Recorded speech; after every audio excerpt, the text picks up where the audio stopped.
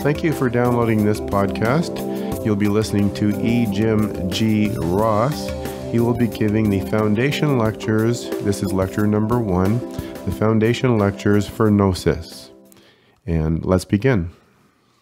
So, good evening, good night, good morning, good afternoon.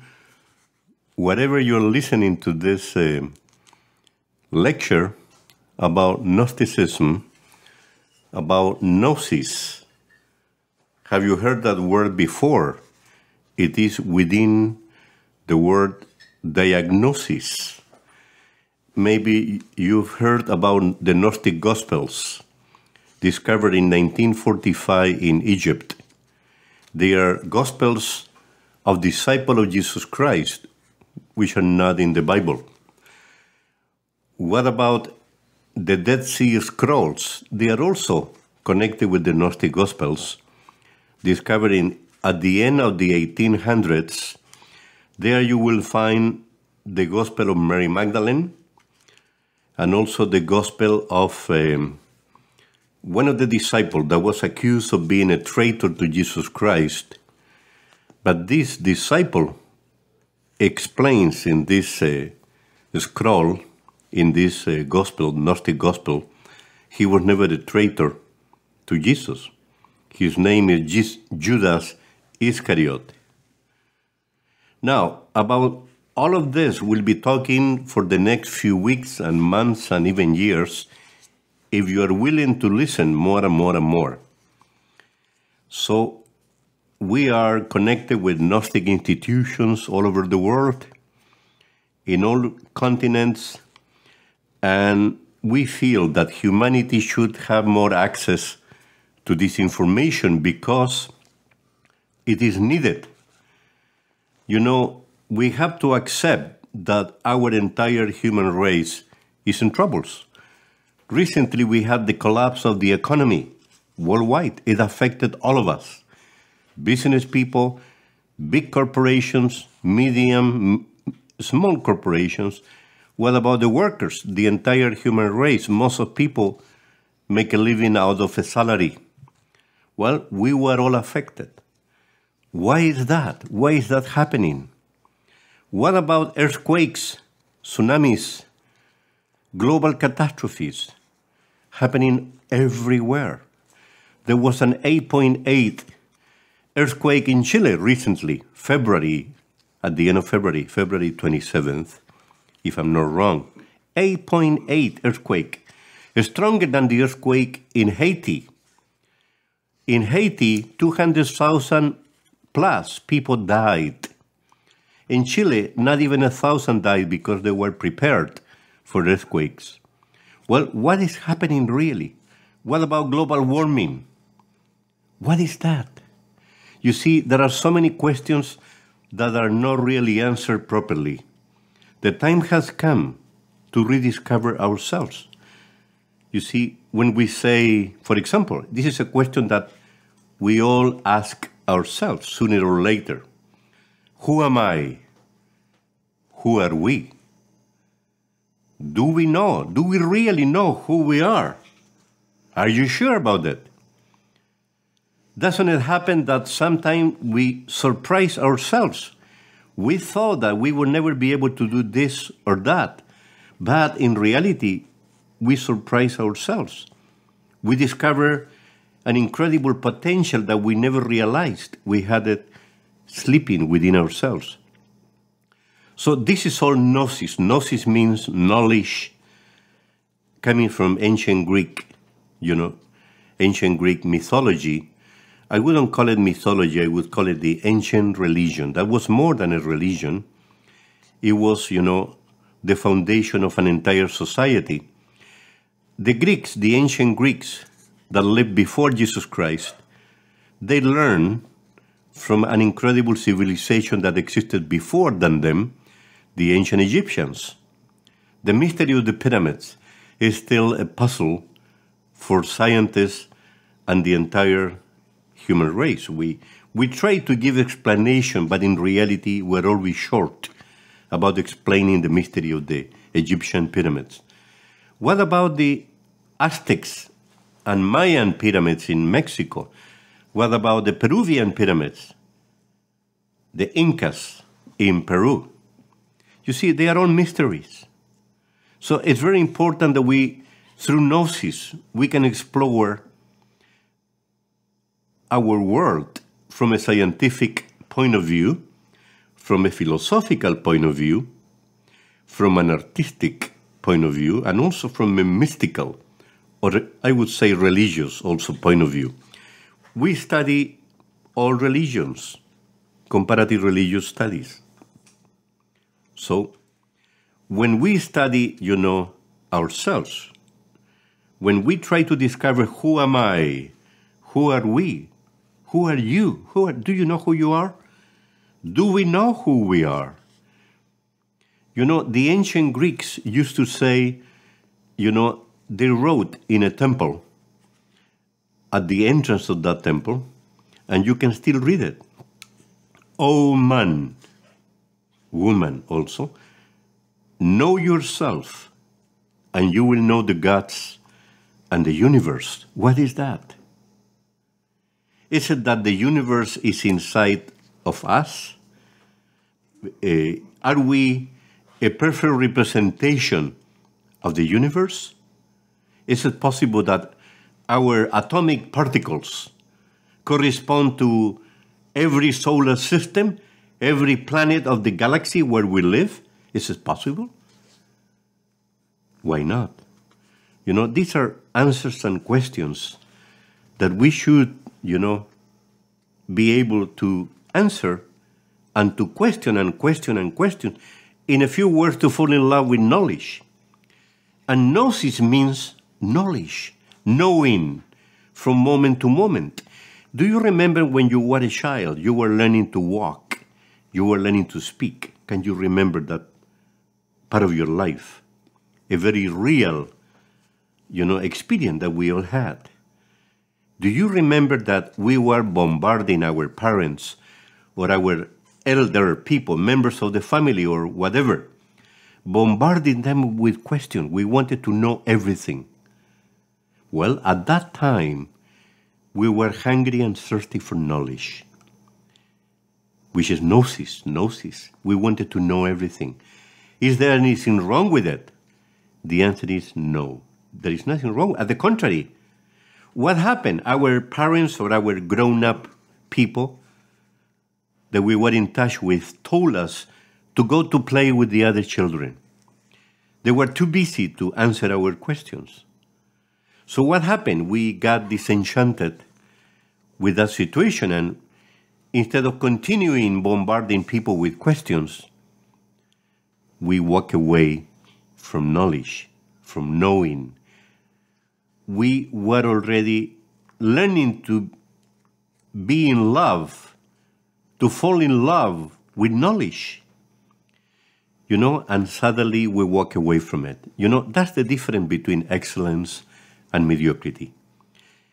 When you are in love with knowledge, you want to know everything, you become a leader. That is the psychology of a leader. You continue learning no matter what. When you walk away from knowledge, when you don't want to know anymore, you become a follower. So, are we all designed to become leaders? The answer is yes. Especially when we learn to become leaders of ourselves. So who am I? Who are we? Do we know who we are? We are, according to Gnosticism, according to Gnostic anthropology, according to Gnostic psychology and philosophy, we are all spiritual beings, immortal spiritual beings. We have a body, we have a mind, we have emotion, we have instinct, we have a sexual life, we have a soul. But who are really, who we are, who are we? We are spiritual beings, immortal spiritual beings. So to understand all of that better, we need to immerse within science, philosophy, art, and mysticism. This is Gnostic anthropology. Gnostic anthropology, different than the anthropology that we learn in universities or in colleges or even in high school. The problem with our anthropology today is not anthropology anymore. It's actually, when you learn to do excavations, it's archaeology, an aspect of anthropology. But anthropology is much bigger than that, much wider than that. You know, anthropology is science, philosophy, art, and religions, all religions of the universe. So this is why the purpose of our lecture will be to learn Gnostic anthropology, to learn Gnosis, and to learn also a more complete anthropology, different than the one we have learned in universities or in colleges or in private institutions, etc. The problem again, when people study theology, you know, they immerse within the study of the spirit, but they learn nothing about matter.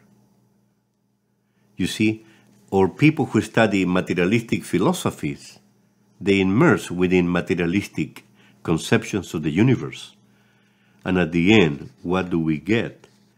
An incomplete perception of reality. In Gnostic anthropology, we study spirit and matter. We even are more courageous when we say the spirit is the masculine aspect of life and matter is the feminine aspect.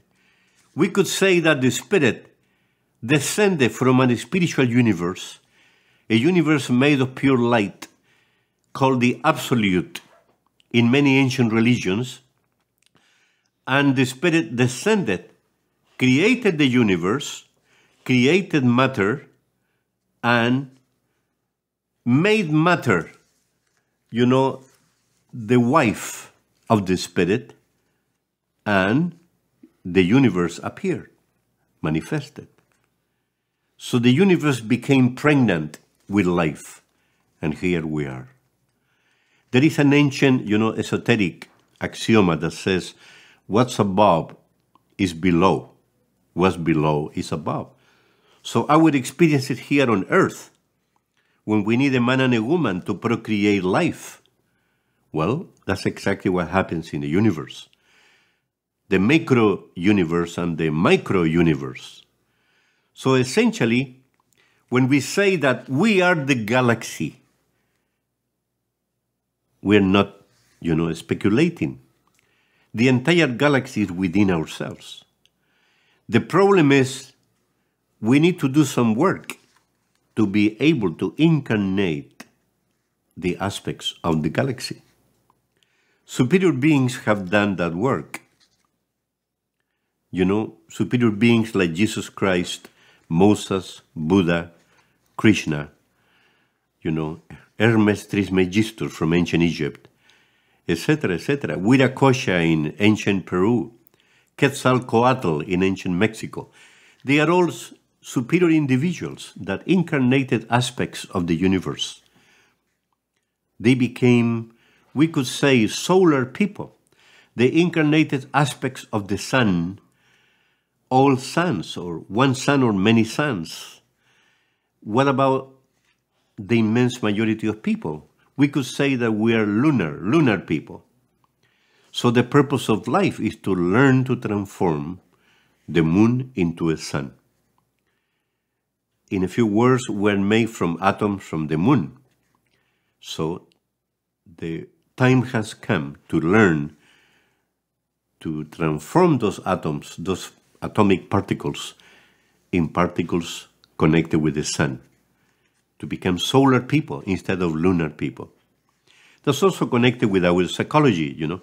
But let's put some order into this, okay, because we are going in different directions, and it's very important, again, to understand Gnostic anthropology. Now, what about science? You know, science. Are we really scientists when we say we are?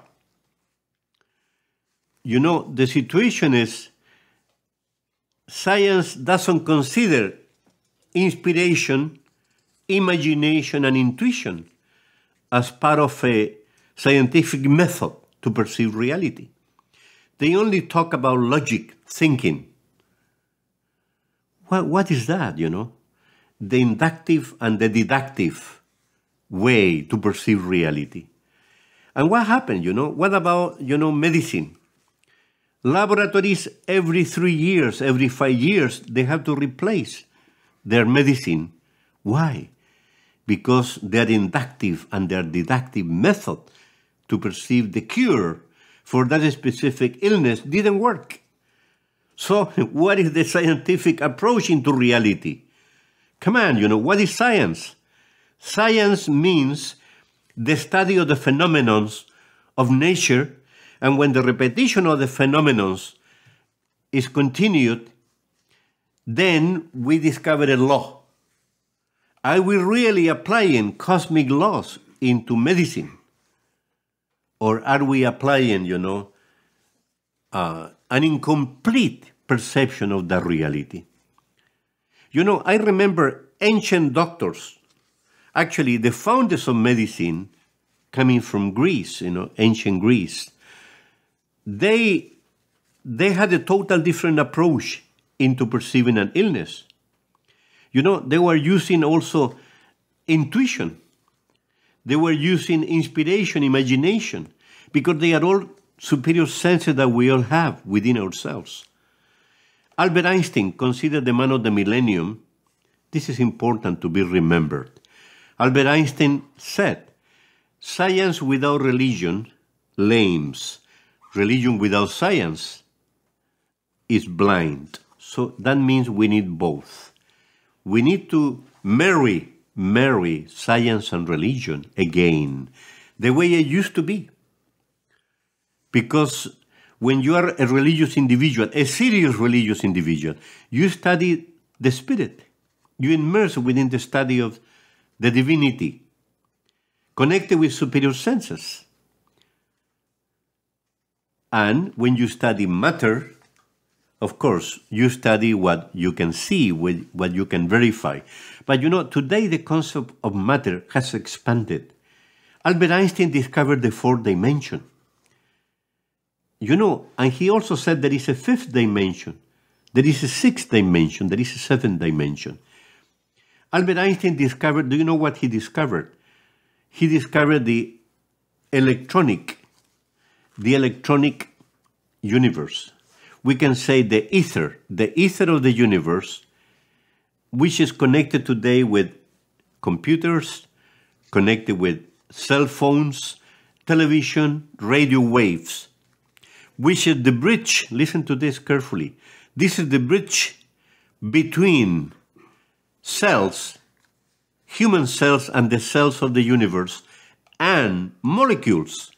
Is the magnetic field that connects cells and molecules. And this is the fourth dimension. The fourth dimension. We enter already the fourth dimension scientifically. We have products that can be created based on the fourth dimension. He discovered the relativity of time and space, but also he opened the door to explore the fifth dimension, which is the molecular universe. Did you know that cancer is a molecular virus? Did you know that? Well, scientists prefer not to talk about that. We do it. We do it because we have our ways of exploring also the universe. You know, we respect Albert Einstein.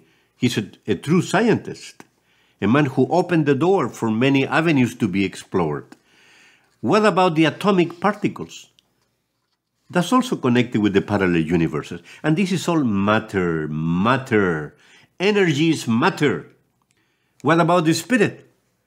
Well, the spirit is higher than matter and energy.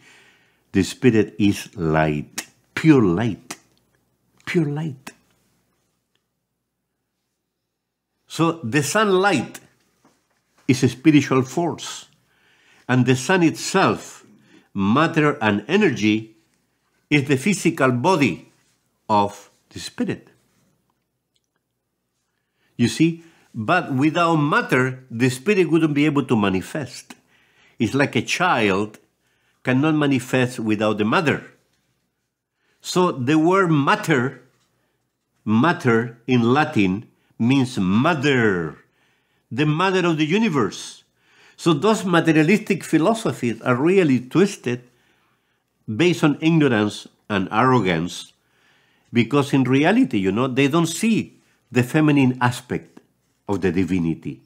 The word God is coming from Latin Deus, that means dos in Spanish.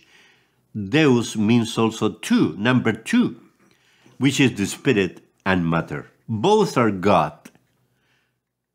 So superior beings, higher than we are, and this is what the ancient Greeks used to say, know yourself and you will know the gods and the universe. Who are the ancient gods? Well, the same angels, archangels, seraphims, thrones, etc., etc. Christianity speaks about them, describes them. Jewish religion, there is no difference. Now, these superior individuals, they have learned to incarnate the spirit. In a few words, they have learned to crystallize the spirit, and they have learned to to crystallize the spirit and to spiritualize matter. You know what that means? So then, when you spiritualize matter and crystallize the spirit, you become one. The spirit and matter are not separated anymore. They become a unity. And when you do that, of course, you get closer to the divinity. You get closer to God. You become a sacred individual. Do we all have the potential to get there? The answer is yes. Do we like it? Maybe we are afraid of thinking about it. Don't be afraid. Fear is coming from what? Fear is the perception of the unknown. How do we eliminate fear? Transforming the unknown into known. And this is gnosis. Knowledge. Don't be afraid of knowledge. That's the only way to grow psychologically and even physically. Even physically, because we can eliminate, illness if we know how to cure ourselves. If we understand what are the illnesses coming from,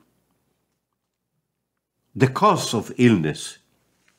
So we will have a long journey together if you are willing to be with us. It will be our pleasure, our honor, our duty, our responsibility to share with you whatever we have learned from Gnosis, Gnosticism, from the Gnostic Gospels found in the Dead Sea Scrolls in the 1800s, from the Gnostic Gospel found in 1945, which are Gospels written by disciples of Jesus Christ, which are not in the Bible. That expand, listen to this carefully, this material expands the perception of Christianity. So, do you know what we learn from it? Maybe you won't like what I'm going to say, but I'm going to say it anyway. All religions are good. Why? Because all religions teach the same principles. Exactly the same principle. There is no difference. Don't confuse principles with institutions. The problem is the institutions through human history, they have forgotten their own principles. And when people say my religion is better than yours, they are wrong. They are wrong. Because all religions are precious pearls within the necklace of the divinity. They were all given to us by the divinity.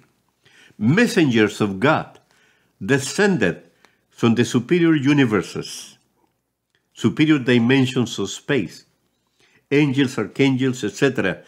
The Elohim reincarnated to help us, to give us all different religions. The problem is us, we lunar people, we have, forgotten our own religions because we don't practice it. People say, I'm a Christian, I'm a Catholic. Are you sure? Are you? I'm a Jewish. Are you sure you're a Jewish? People say, I'm a Muslim. There is a big conflict right now because they accuse them of being terrorists, which is also wrong. If you study their sacred books, they are far away from being terrorists. What about the Hindu religion? What about, the Buddhist religion? The Dalai Lama, is a living proof that Buddhism is an amazing religion. Buddhism is actually, the fusion of two ancient religions, the Hindu and the ancient Tao religion coming from ancient China. So Buddhism is a beautiful religion. Now, we were talking about science. Okay, as we said, science without religion lames, religion without science is blind. So we need both to understand, to develop, to expand the scientific, real method, a superior kind of method to apply a scientific, perception of reality. What about philosophy? Who are we? Who am I? This is an important question. We gave already the answer. We are spiritual beings. We have a body. We have a mind. We have a soul. Now, where are we coming from? Well, the answer is all religions do agree with that. We are coming from the absolute. Einstein never said that the absolute didn't exist. He said time, only time and space. Time and space are relative. He never said the spirit is relative. Never said that. He practiced the Jewish religion, Albert Einstein. So we are all coming from the absolute. What is the absolute? It's the spiritual universe. The absolute, represents the uncreated universe. It means the spirit has always been, it will always be. It will never die because it was never born. And this is something that our little brains will never be able to understand, because the brain is designed to understand everything has a beginning, everything has an end. And this is wrong. The spirit has no beginning, has no end. It means that all of us, without exception, has no beginning, has no end. What suffered transformations is our body, our mind, our soul, you see, because they are matter. They are the vehicles of the spirit to manifest in the physical universe and also all parallel universes connected with matter and energy. So basically, what are we doing here? Another philosophical question. What's the purpose of life? Well, the purpose of life is what? Isn't it to grow, not only physically, to grow psychologically, to grow in our mind, our emotions, our soul. Soul means consciousness. Are we conscious or are we unconscious? The answer is we are conscious a tiny little bit. We're very much unconscious. What is consciousness again? Soul. What is unconsciousness then? Ego. The egotistic perception of reality is subconsciousness. So, what is the purpose of life? To eliminate the ego, the me, the psychology of me first, me second, me third, and I don't care about anybody else. We could also say that's the animal psychology, based on fear, because of a lack of knowledge. You see, so when we learn to know, we lose fear, and also we eliminate the ego. We become conscious. And this is extremely important to transform our psychological way of perceiving reality. Learning to fall in love with knowledge. Learning to fall in love, with wisdom. Because the word philosophy means falling in love with wisdom. Being in love with wisdom.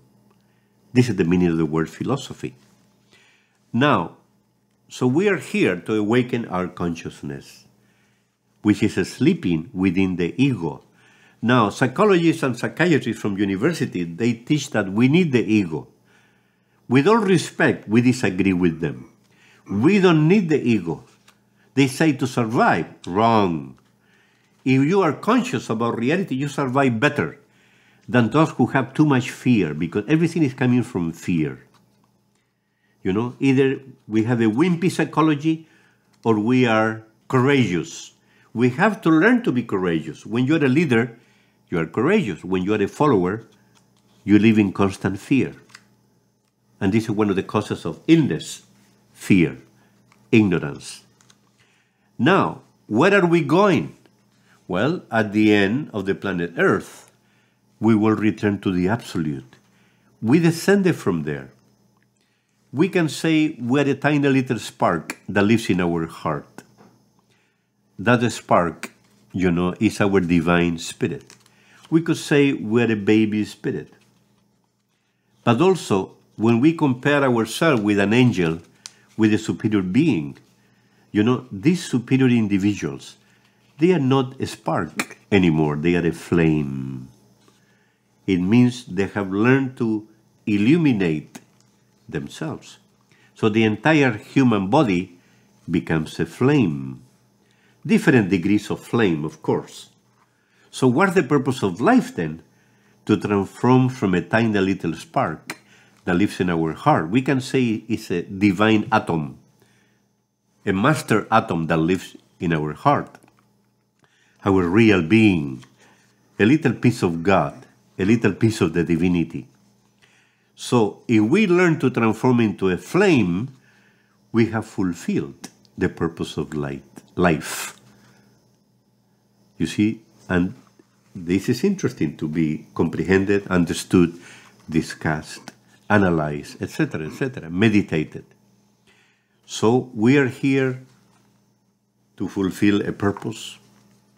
We have a mission, we all have a mission, to learn to transform ourselves, to incarnate more and more aspects of the divinity, because in reality the spirit doesn't evolve. What evolves is matter and energy. But the spirit, you know, is the universal spirit of life. When you become a superior being, an angel, a master, we incarnate higher and higher aspects of the universal spirit of life. But the spirit doesn't evolve. It's important to understand that. So what about art? There is a Gnostic art, different than the art just to make money, you see.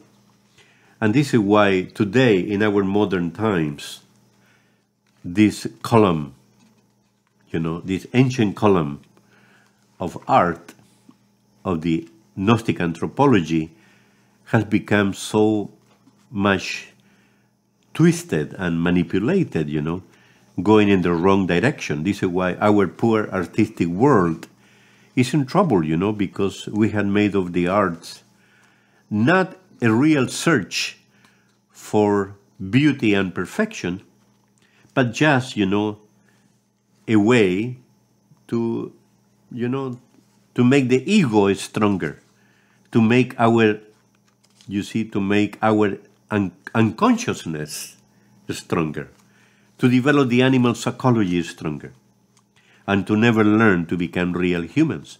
You know, there is a divine art. You know, can somebody who paints can represent a sunset with the kind of perfection that we can see with our own eyes? Can we represent a sunrise, you see, with that beauty and perfection?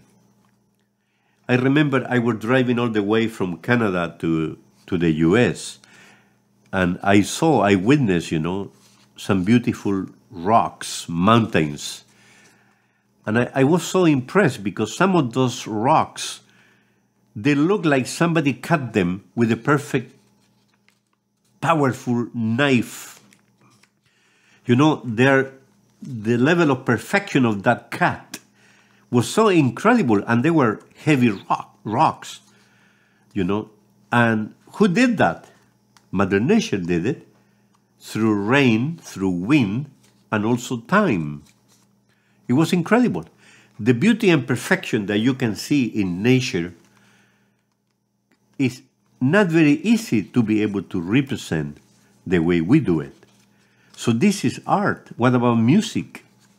You know, if we study Beethoven and Mozart, you know, it's already proven scientifically. You put Beethoven and music, you know, in a country, you know, where people have the business of, you know, milk or eggs, and it's already proven that chicken will develop bigger eggs, and the milk will be more powerful, more substantious, more, you know, healthier, much more healthier than when they don't put, you know, this classical music.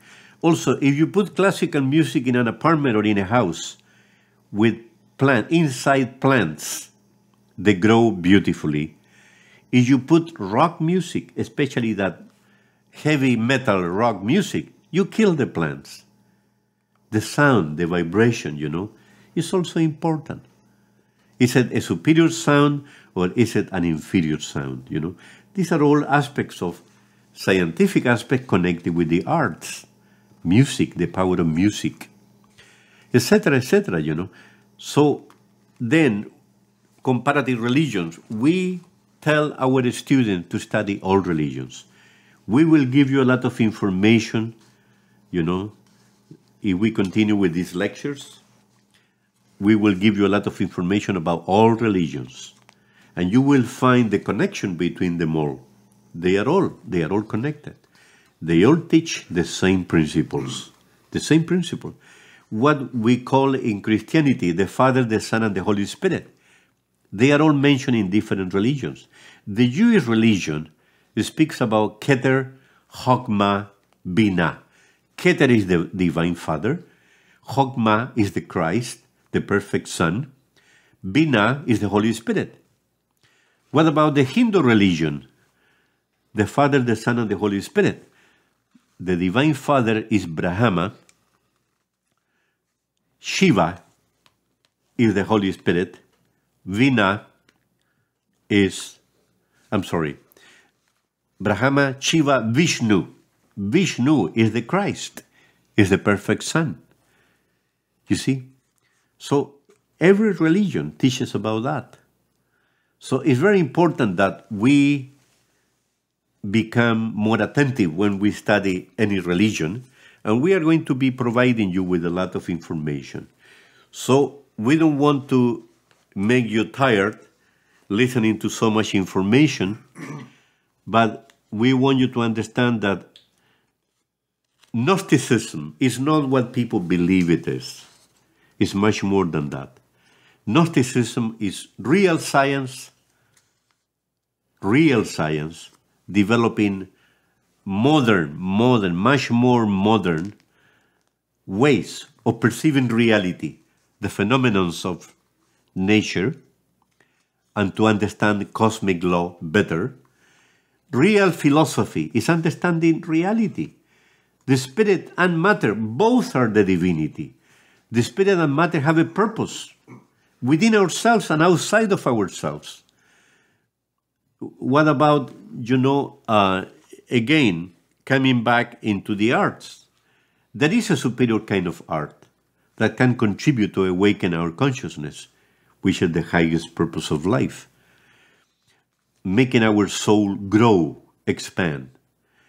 And finally, comparative religious studies, learning to have respect for religion. The trouble with people who don't believe in the divinity, do you know what's their tragedy? We should learn to respect every point of view. But do you know what happens to them? They just believe. They only believe that God has no reality. They believe. They cannot even prove their point. So believing means nothing. Especially when you believe in the divinity or you don't believe in the divinity, it's something that can be changed overnight. You have a conflict in your life, and the next day you will change. You believe or you don't believe.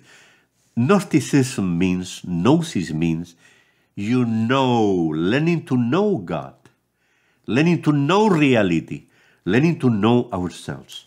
Who are we? Who are you? Who am I? That's the most important question in your entire life. So now I'm ready to receive all kind of questions. Okay, you spoke of cellular, molecular, and atomic. And I have always had a problem in conventional science, of course, and the atomic world is the world of the atom. The cellular world is the world of living organisms. And I guess molecules are sort of in between, like a composition of different atoms together will form a molecule. But in Gnostic terms, the meaning is a little bit skewed. Could you explain that? Yeah, you know, essentially, we are combining here exoteric with esoteric. Exoteric with an X, which is, we could say, is ancient science that today have been discarded, like alchemy and Kabbalah. You know, both were given to humanity by angelical beings.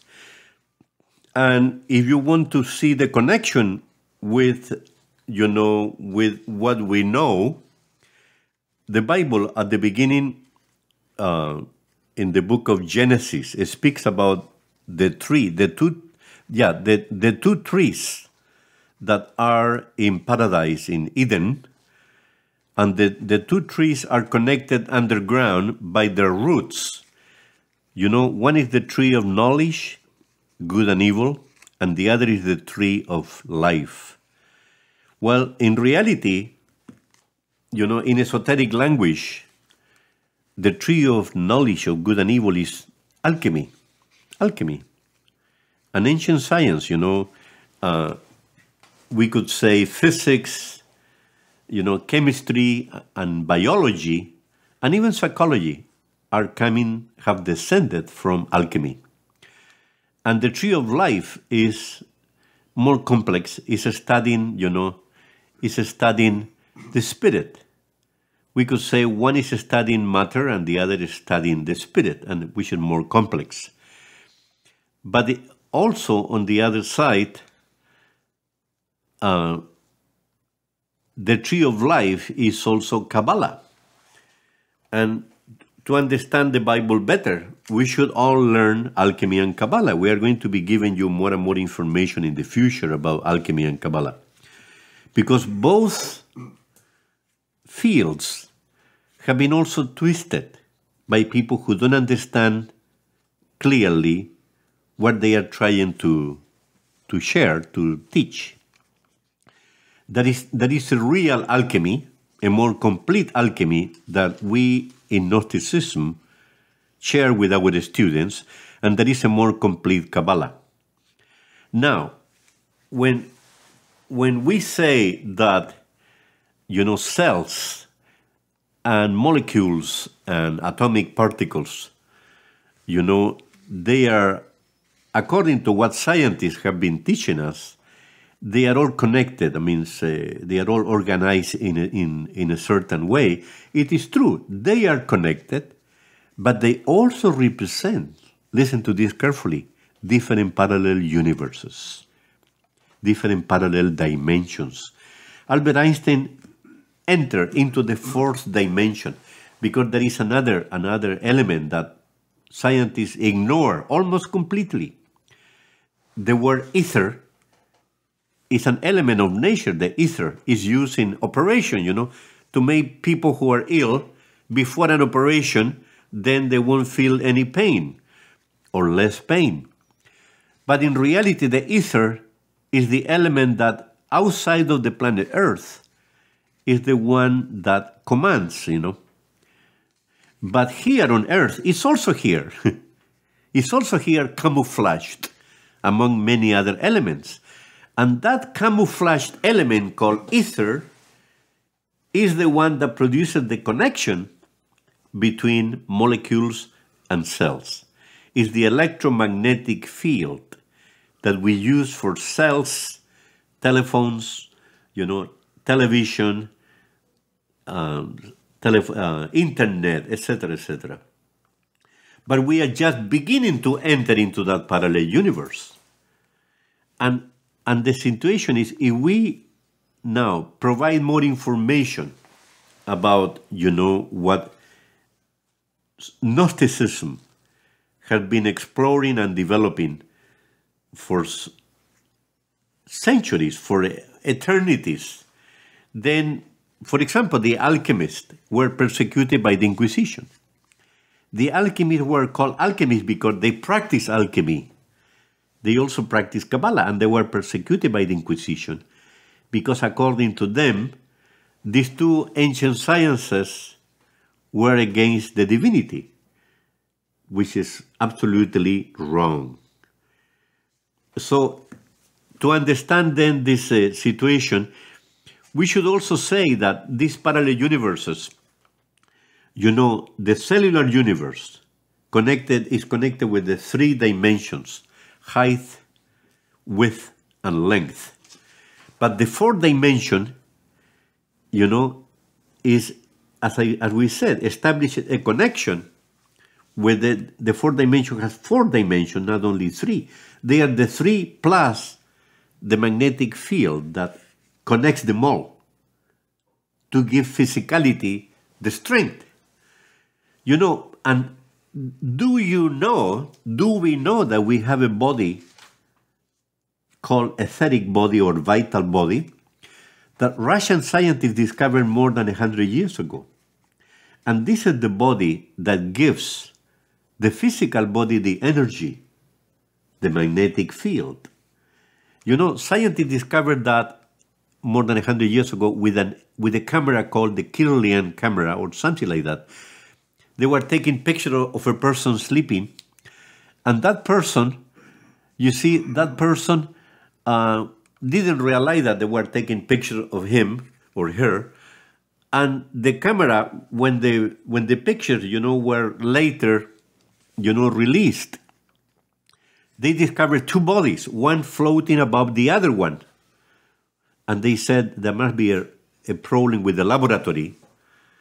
So they take more and more pictures, and after a few years, they realize that in reality, that camera had the power to enter into the 4th dimension. Today, it's being used by the police, by the military, secret services, when they are trying to trap a group of criminals, in a place, in a building. They can see through the walls, and they can see the people inside because that camera has entered already the 4th dimension. But they are not completely developed because they should be able to see more. So that etheric body or vital body, when we are sleeping, levitates above the physical body. And that body, in the morning, returns to the physical body to impregnate every atomic particle of this physical body, every cell. Because they are all connected. It is true they are connected.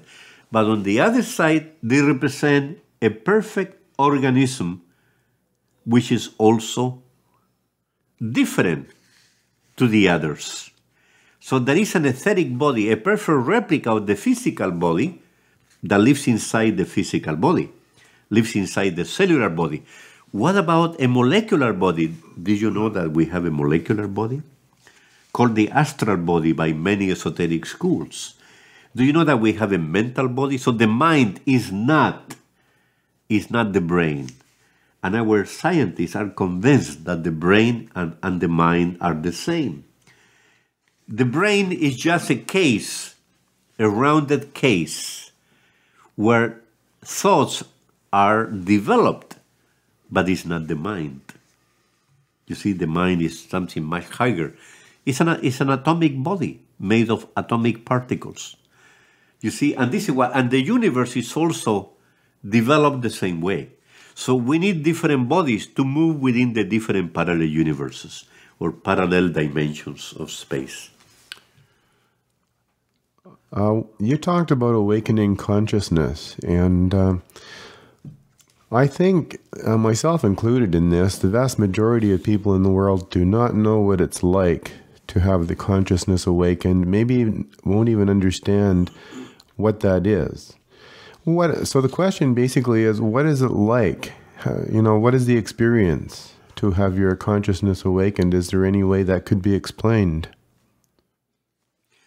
Yeah, the word consciousness is coming from Latin conscientia. Conscientia means with science. It means that to awaken our consciousness, we have to be truly scientist. Truly scientist. A truly scientist is the one who knows the laws of the universe and who knows how to apply them properly. So basically, let me give you an example, The universe had been created. Even some people don't believe in the creation, but today more and more people are accepting that. The universe had been created through mathematics and music. So everything is mathematical, and everything moves through the power of music or the power of vibration. The universe vibrates. All atomic particles of the universe vibrate and move around. So essentially now, to understand, science better, we have to understand mathematics and music. This is why Albert Einstein was a very exceptional individual, because he was a mathematician, but he was also a musician. Did you know that he was playing violin, classical music in his violin beautifully? He was a true artist. Now, so consciousness means applying science to wake up to reality, because when we are subconscious, unconscious, or infraconscious, it means that we are sleeping before the eyes of reality. We have eyes and we cannot see. We have ears and we cannot hear. Eyes to see the mathematics of the universe, and ears to hear the music of the universe.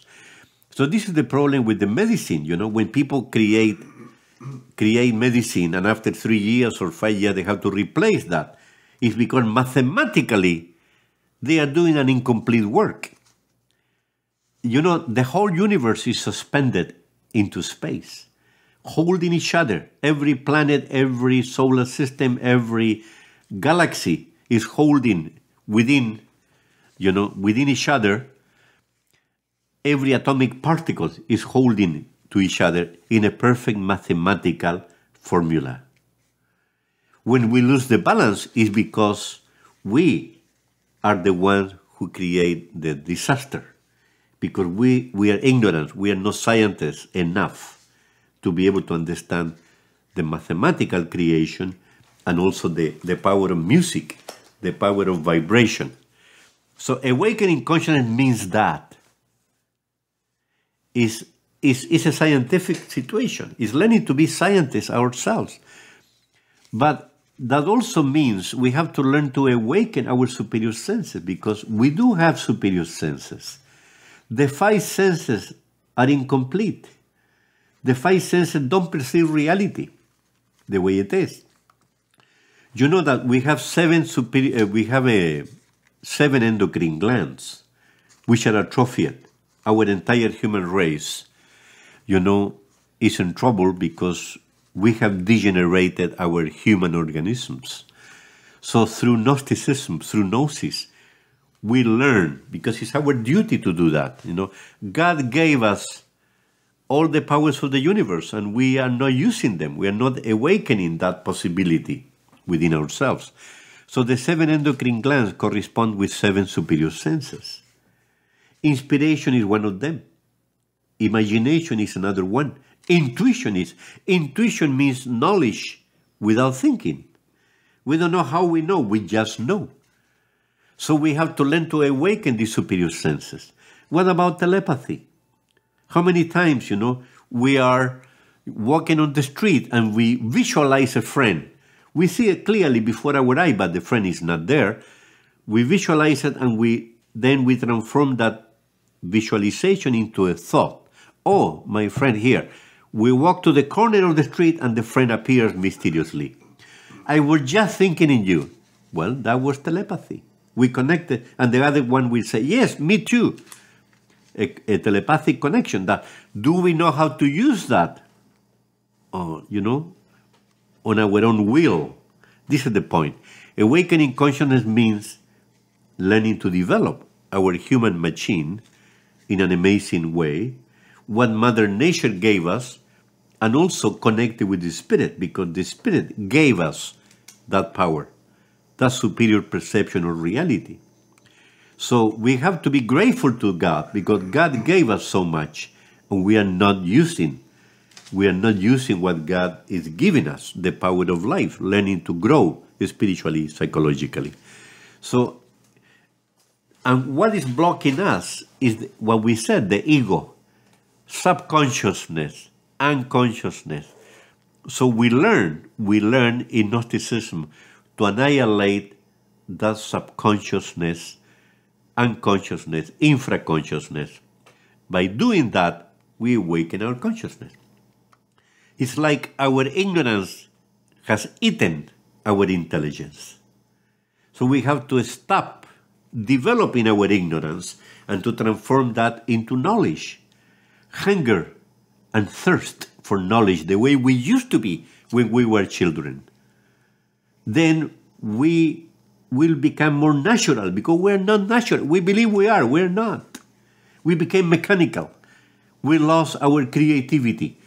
And that's connected with love for knowledge, hunger and thirst for knowledge, to awaken our creativity again, to connect spirit and matter in a perfect equilibrium until we can unify both. So this is, probably I can, develop more and more and more the same concept, but I believe that this is important. Learning to annihilate the ego. The Buddhist religion teaches that clearly. They call it Buddhist annihilation. Annihilation of the inferior nature, which is the ego. The me. Christianity teaches about the 7 deadly sins. All religions teach about the ego. The Jewish speak about David fighting Goliath. David is the soul, the consciousness. Goliath and his legion of demons represent the ego, or Satan with his legions of... The ego is the same Satan of all religions. In Tibet, they call it the psychological aggregates in the Tibetan religion, the Tibetan Buddhism. And in the Hindu religion, they speak about the battles of Lord Arjuna. It means there must be a war between light and darkness. Lord Arjuna was a superior being who incarnated the Hindu Christ, that means Krishna. Lord Arjuna went into a battlefield, into a war with his own demons. This is what they call, a psychological war or a holy war. The problem is many other religions speak about the holy war and they go and kill physically people, which is wrong. The holy war represents the inner war that we all should have to annihilate our own demons, because subconsciousness or ego is the same Satan of all religions with his legions of demons. And this is why, Jesus Christ was teaching about that, the 7 deadly sins, that we have to transform into the 7 virtues of the Spirit. Or to be more aggressive in our, explanation, we could say, how do we transform the animal psychology into a true human psychology, where we care about everyone? When you're a true human, you have learned to love. When you're not a human, you're a subhuman, which is true. People who have learned to love are people who care about everyone. They make a difference. But most of people fall in love with love. People speak about love, but do we really know what is love all about? That love is the same divinity itself. We have to learn to incarnate the divinity by opening opening the door and learning to love, so then the divinity will be able to enter within ourselves. Yeah, well, our next lecture will be evolution, the law of evolution, the mechanical cosmic law called evolution, and we are going to criticize Mr. Darwin because even he is considered a genius. We accept that he was a very unique individual, but on the other side, he was incomplete. So the next lecture will be evolution, involution, another cosmic law, and finally, a superior cosmic law. We can call it re-evolution or regeneration, which is the way out of mechanical laws that don't allow us to grow spiritually. Because we said the spirit does not evolve. The spirit or God, the divinity, is not imprisoned within two cosmic laws which are mechanical. The spirit is free. The spirit moves around without any problem. We are imprisoned within ourselves because of our own ego, because of the animal psychology.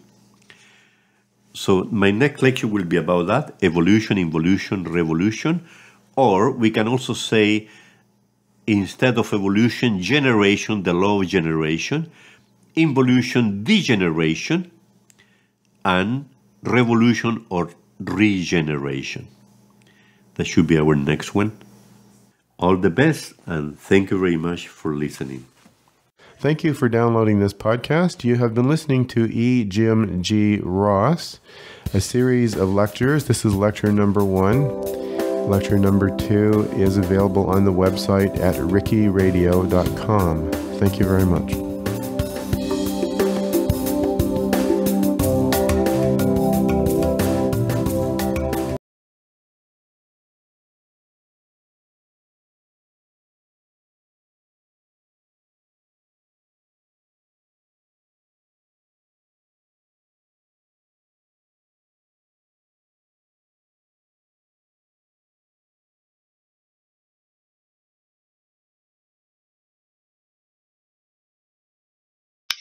En este momento el precio de Bitcoin es muy económico.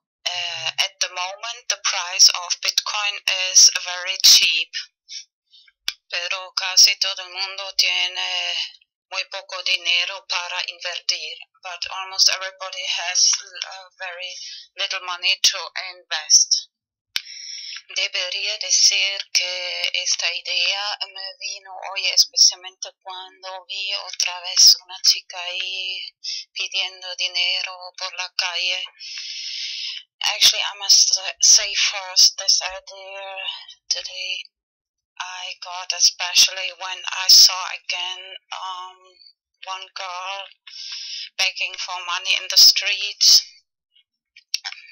Me gustaría ayudar, pero yo tampoco me sobra mucho el dinero. I would really like to help everybody, but I don't have either too much money. And así que me vino la siguiente idea. So I got the following idea. Es más bien un juego. It's rather a game.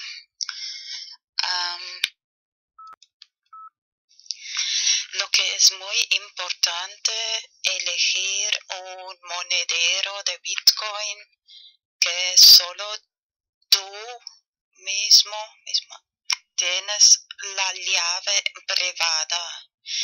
What is very important to choose Bitcoin wallet company which you only possess the private key. For example, blockchain.info.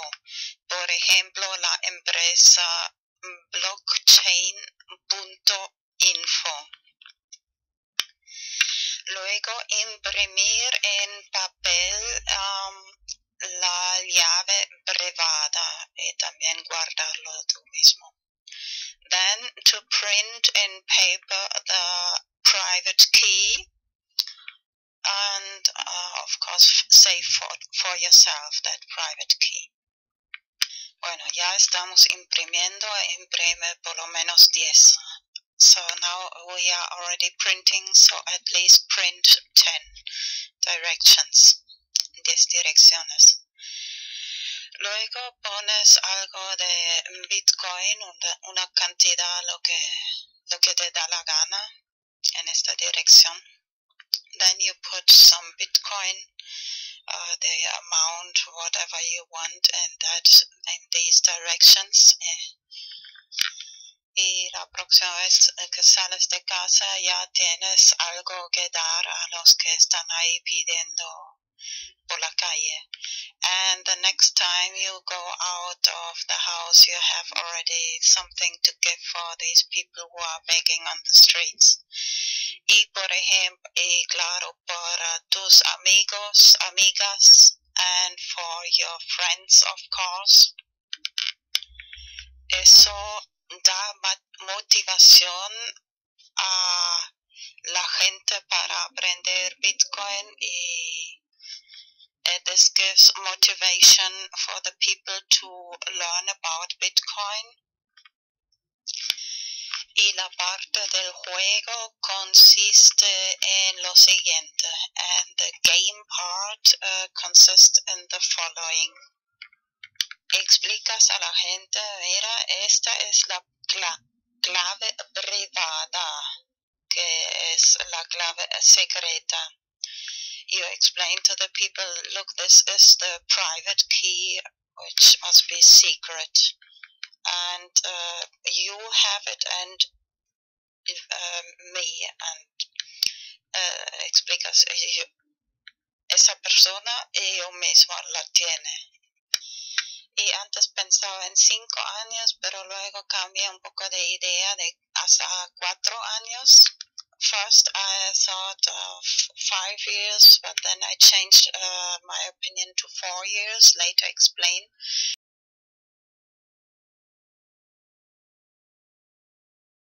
Después lo explico por qué. Les dices, mira, tienes 4 años para poner esta cantidad de Bitcoin a otra dirección. Si no lo has quitado después de 4 años, yo lo quito. So you explain them, you have 4 years to take this Bitcoin out of this direction, of this secret key direction. If you don't do it, I do it after these 4 years, so you lose this. That's this part of the game, es la parte del juego.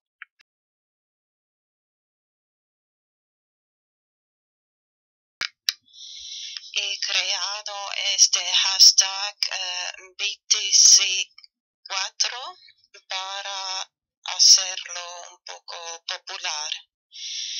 I created this hashtag BTC4 to make it a little popular. Antes pensaba en 5 años, pero luego cambié a 4 porque te has dado cuenta que en Los Simpson la gente tiene 4 dedos y solo Dios tiene 5 dedos. First, I thought of 5 years, but then I changed my mind to 4 years.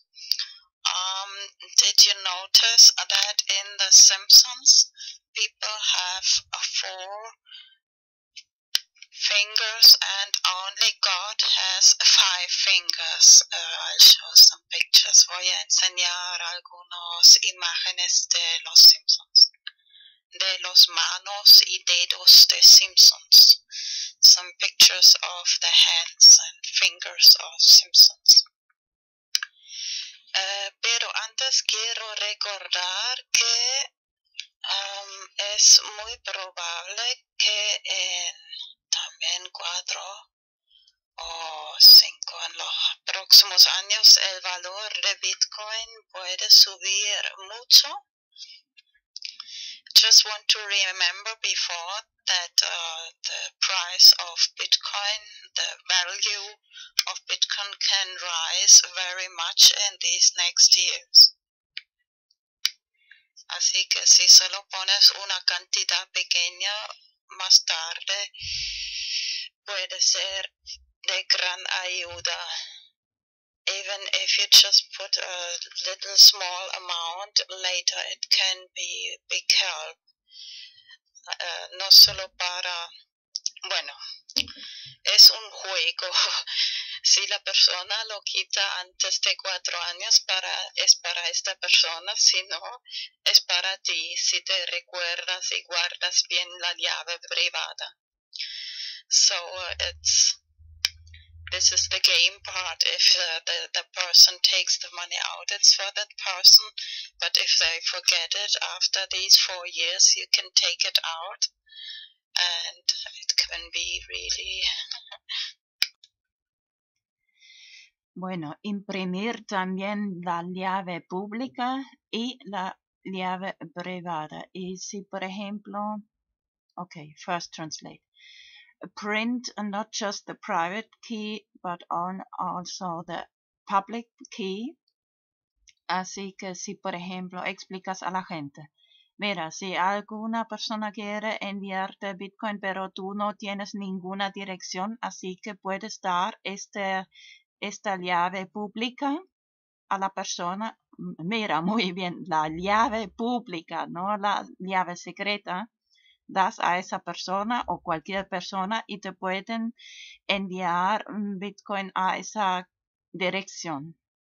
So remember, the public key you can give to anybody, and if somebody wants to send you some Bitcoin and this person doesn't have any, so you have already this public address where they can send you Bitcoin.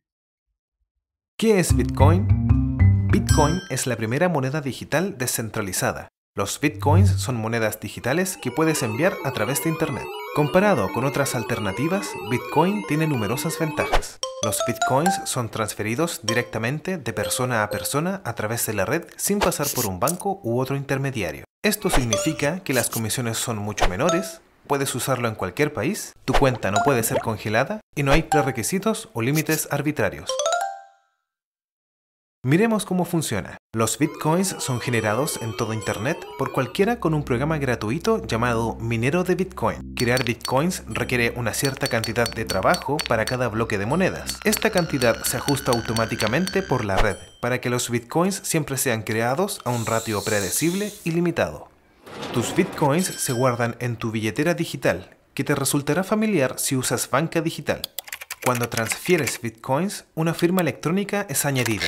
Pasados unos minutos, la transacción es verificada por el minero y es almacenada permanente y anónimamente por la red. El software de Bitcoin es completamente abierto y cualquiera puede revisar el código. Bitcoin está cambiando las finanzas de la misma manera que la web ha cambiado el periodismo. Cuando cualquiera tiene acceso al mercado global, florecen grandes ideas. Miremos algunos ejemplos de cómo los Bitcoins están usándose hoy en día. Puedes comprar videojuegos, regalos, libros, servidores y calcetines de alpaca. Existen varias casas de cambio donde puedes intercambiar tus Bitcoins por dólares, euros y más. Los Bitcoins son una gran forma para que pequeños negocios y autónomos reciban publicidad. No cuesta nada empezar a aceptarlos, no hay cargos o comisiones y recibirás negocio adicional de la economía Bitcoin. Para tus primeros Bitcoins y más información, visita weusecoins.com. Bueno, ahora voy a enseñar algunas imágenes de los dedos de Simpsons. Now I'll show some pictures of the fingers of Simpson. The 4 fingers, los 4 dedos y 5 dedos de Dios. The 4 fingers and 5 fingers of God of Simpsons.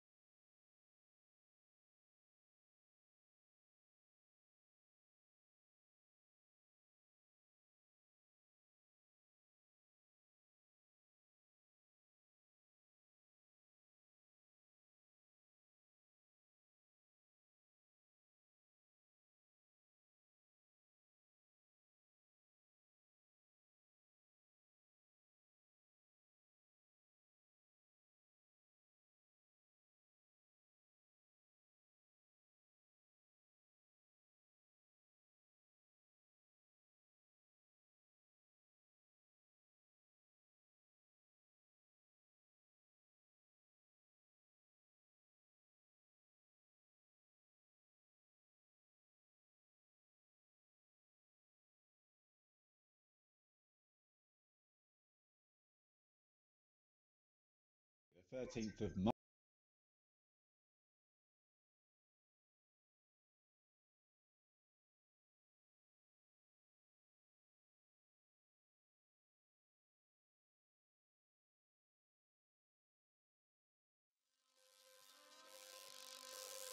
Right now, there are more people on the internet than there were on the planet in 1960. We're raising money. And it's easier to be discovered than ever before. It takes a full team to make each one of our videos. But the internet needs better software to help us reward one another for our work. Advertisers value you differently. They say that 1,000 of you is only worth $6. Any help is very much appreciated. Please fund this project. We need your help.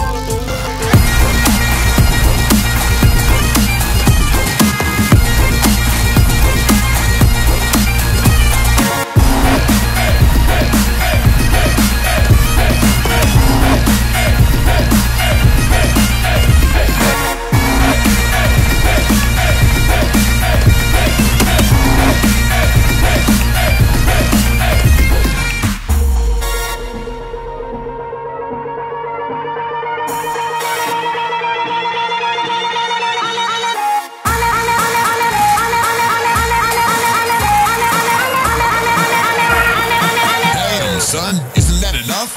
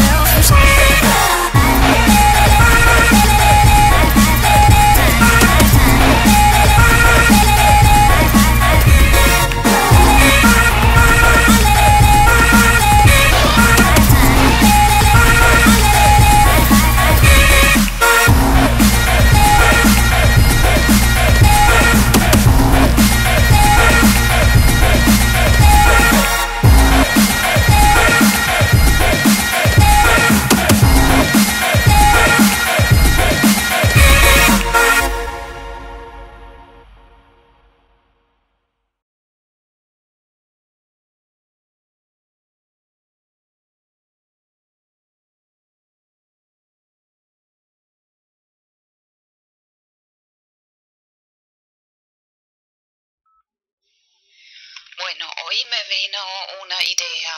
Today I got an idea. What you can do to lo que también tú puedes hacer. Bueno, que en realidad todo el mundo puede hacer si quiere. Actually, what everybody can do if you want.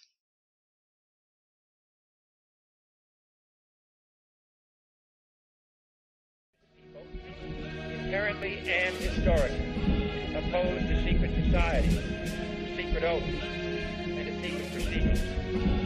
We decided long ago that the dangers of excessive and unwarranted concealment of pertinent facts far outweighed the dangers which are cited to justify it.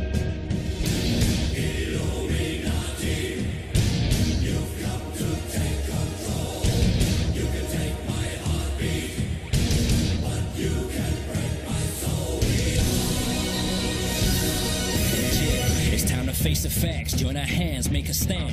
It's time to gather plans, get the shot, take the chance. Till there is no one left, stay correct to the death. They can't ever break a freedom, we will never let it. The corrupt politics is killing the system. Cynicism is it, and it's everything that you witness. They tell you what to think, make you believe that they're the realness. They feed us full of lies, and yet we always forgive them. Huh? It's all conspiracy, and if you're feeding into it, you're the puppet. The government's pulling strings from above you. It's time for the introduction to truth. Let's start a movement. We've all been brainwashed. They believe that we all are stupid. We believe in what we see and whatever our ears are hearing. But if you look close, listen, gather your own opinion, you'll understand all the lies, lines, and what's between them. This word is not your oyster. This word is a fucking prison. Come on.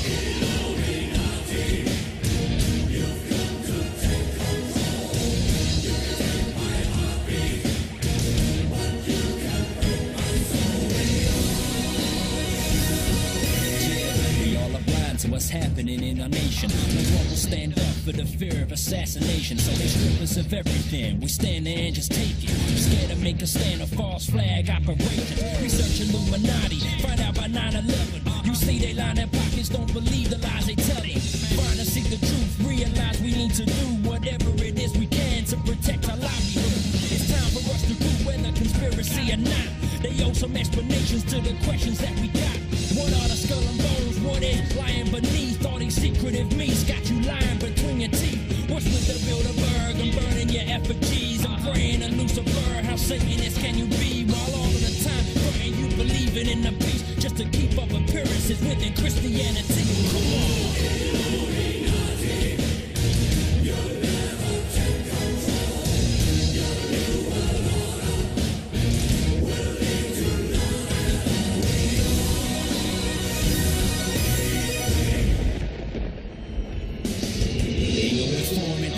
Stay strong when they try to shut us down or turn around, let us storm them. We got the warnings, let us march from the morning through the night. We gon' fight and close the eye and overthrow